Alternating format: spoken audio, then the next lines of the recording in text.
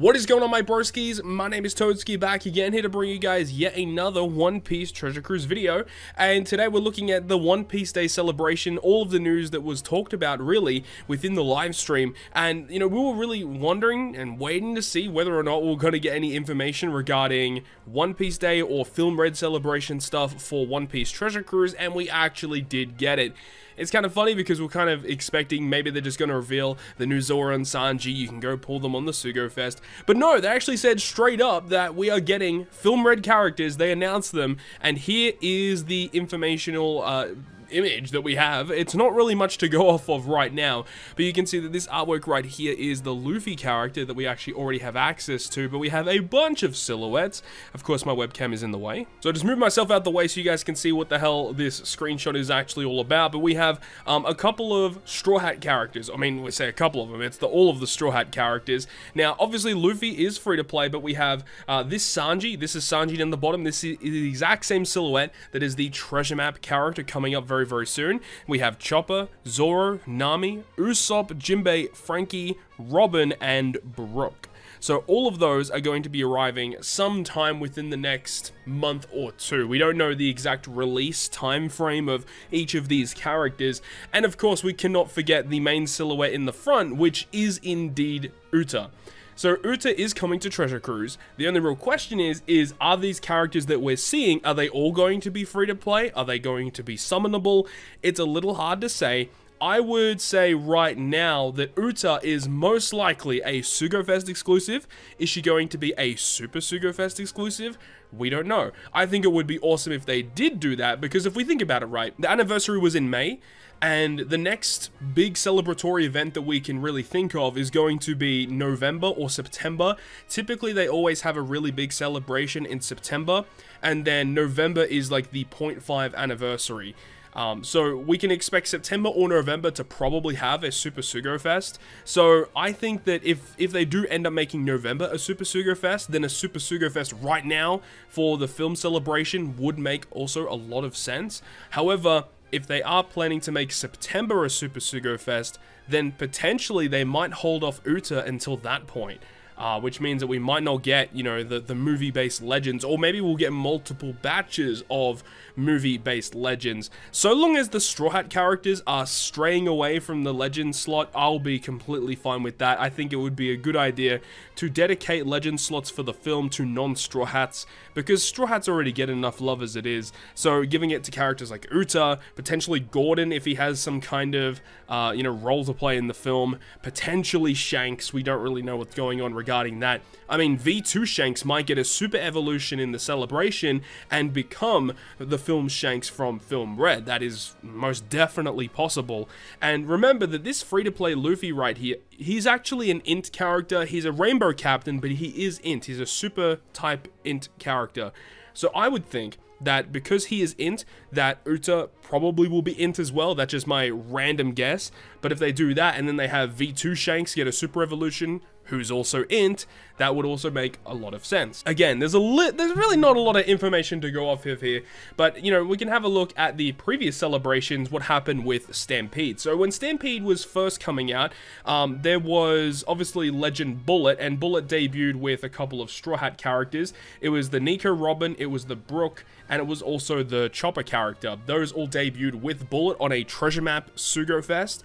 And then you also had this raid event where you could get your hands on all of the supernovas as the like fake dual units, and there was a Foxy Wapple. I don't remember exactly where he was accessible. He was probably in the raid as well. They also had the Arena Trafalgar Law character. So obviously they have, you know, a little bit of free to play, a little bit of summonable. It's just a matter of figuring out which characters are going to be what. And I think that the free-to-play units that are coming in the celebration are likely going to be pretty good. Trafalgar Law on release was a good character. You had Treasure Map Smoker, who also was a very good character on release. And then they had the Sanji character, which was like a prize for, depending on how you ranked in the treasure map, you got a certain amount of copies to feed into him to potentially rainbow him. They had a fortnight back then. There's obviously no fortnights anymore, but these units are probably going to be like point farming events or something like that.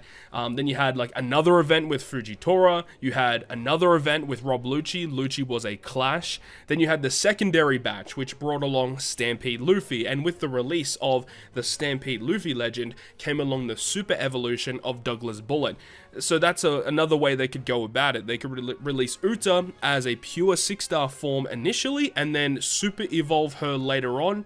They did that obviously with Legend Yamato, and you know, that was somewhat successful. I know some people have mixed opinions on making Yamato a 6-star character, which then super evolves pretty much immediately, as most people wanted to get multiple copies because the character was like a side graded version. So if they end up doing that in the same vein as Yamato, I think a lot of people would be kind of upset, but depending on how the film kind of goes, it's a little hard to understand and comprehend how these characters are going to work, as we don't know what these characters are, we don't know their story, we don't know their abilities. It's a little bit hard to predict what their, you know, in-game effects or what their in-game structure of the character is going to be like. But along with Stampede Luffy, you had Zoro and Nami, and there was also the Frankie. And it's interesting as well is that, you know, with the two movie legends for Stampede, it was a big celebration at the time. They had Bullet and Stampede Luffy, and they made these two batches work completely differently from each other, in the fact that Douglas Bullet was boosting strength, quick, and int, and then they made Stampede Luffy boost strength, dex, and psi. So they brought along these two different batches, and they don't really work together all that well. And so they could also do that, where they have like multiple movie batches, and they just work completely independently from each other. It could also be very possible.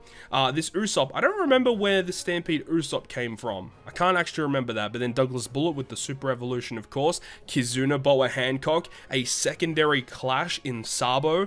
So they had two different clashes for these units here in Stampede. And then, of course, later on, they had like a re-release of Stampede where they brought along Crocodile and Buggy as separate rare recruit characters, and they're both very good, even to today's standards.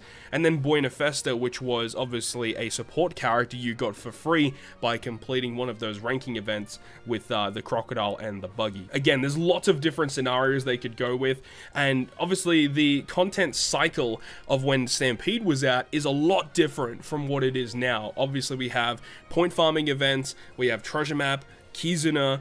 They could throw in raid bosses if they want to, arenas as well instead of Colosseums, which are pretty much the same thing. But as long as they have multiple events kind of like this, because there were so many different events for Stampede. You had like the separate raid here for the Supernovas, you had the arena, obviously Treasure Map Sugo Fest, the Treasure Map itself, a Fortnite Island. I don't remember, I think this was like a, you know, you farm the pistols or the blades for Isho, then another clash, a separate batch. Then you had the Kizuna, another clash, and then a ranking event as well. They could go a lot of different ways. They could potentially introduce something like Pirate Rumble, for example, where you can get a free-to-play character in Pirate Rumble. They could go with Grand Voyage. That would be kind of crazy if, you know, potentially when the next Grand Voyage update comes out, which might like conclude the whole movie celebration, if they have like a huge boss, and then maybe you get like a ticket to get a free character, or you get like a free character for beating the event. Something along those lines I think would be pretty fascinating. So I think we'll leave it at that, but as you guys can understand, there's lots going on, and obviously whenever we get information regarding One Piece Film Red in One Piece Treasure Cruise, I'll give you guys a video discussing all of the news, because I am super excited for this celebration, as I think many of you guys are out there as well. That's going to wrap it up from me. Thank you so much for watching, and if you guys enjoyed the video, make sure to go ahead and leave a like, and if you want to stay up to date with all of the content that I post, including more One Piece Treasure Cruise content, make sure to hit the subscribe button down below. But on that, guys, I'll see you guys within the next video.